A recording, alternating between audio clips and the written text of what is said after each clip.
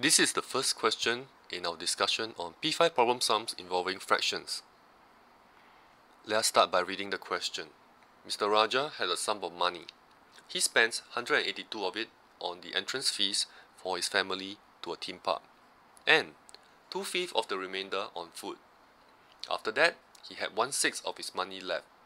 How much money did he have at first?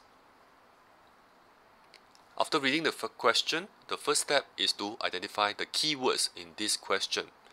The first set of keywords inform us that he spent 182 for the entrance fees to a theme park.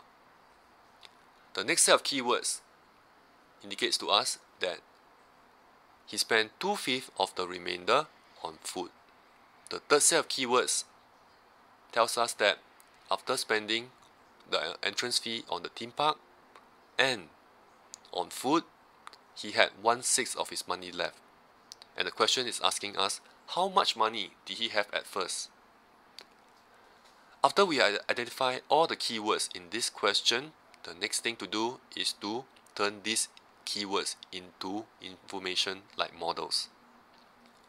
So the first set of keywords tells us that he spent $182 for the entrance fee to a theme park. So we simply draw a bar model and indicate 182 spent on theme park.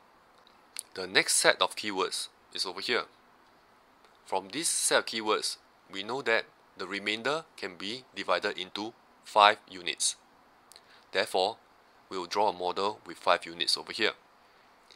And 2/5 of this remainder was spent on food. Therefore, we highlight these 2 units over here and we indicate that these 2 units were spent on food. The last set of keywords inform us that he had 1/6 of his money left. That means these 3 units over here is equals to 1/6 of his entire sum of money. From here, we can tell that 1/6 of his money is actually equals to 3 units over here. Therefore, if we want to find his entire sum of money, which is 6 out of 6, we simply multiply 3 units by 6. And this will give us 18 units. So let's look at the model over here. His entire sum of money is equivalent to 18 units. The remainder, after he spent on the theme park, there are 5 units over here. Therefore, if we subtract these 5 units from 18, we will be able to see that the amount he spent on theme parks is equivalent to 13 units. These 13 units, as we can see, is equals to $182. The next step is to find the value of 1 unit. So if 13 units is equals to 182, 1 unit will be equals to $182 divided by 13, and this will give us $14. So now we are ready to answer the question. How much money did he have at first?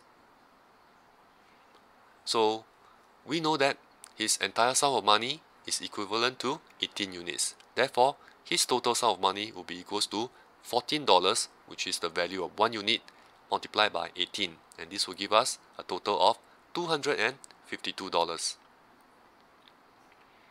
So let's recall what did we do. First, we highlighted the keywords. Then we transform it into useful information over here, which is the set of model. And then from here, we use this model to help us to work out all the important information which will help us to arrive at the answers over here. So let's proceed now to the next question.